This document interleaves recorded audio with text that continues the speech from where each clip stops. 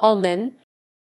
Olmen is a village that lies in Belgium, in the province of Antwerp. The village is part of the municipality of Balen. Olmen is known in the area for its carnival, which still follows medieval traditions. History. The village was first mentioned as Olmen in 1288. Olmen was an independent heerlijkheid and an agricultural community.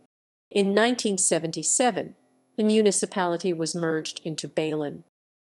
Carnival. The Carnival in Olmen does not have a parade, but is celebrated with the medieval heenkappen.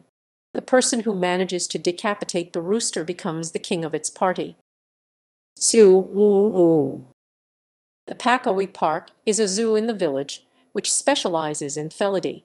The zoo used to be called Olmen Zoo, but was closed in 2017 due to animal welfare breaches.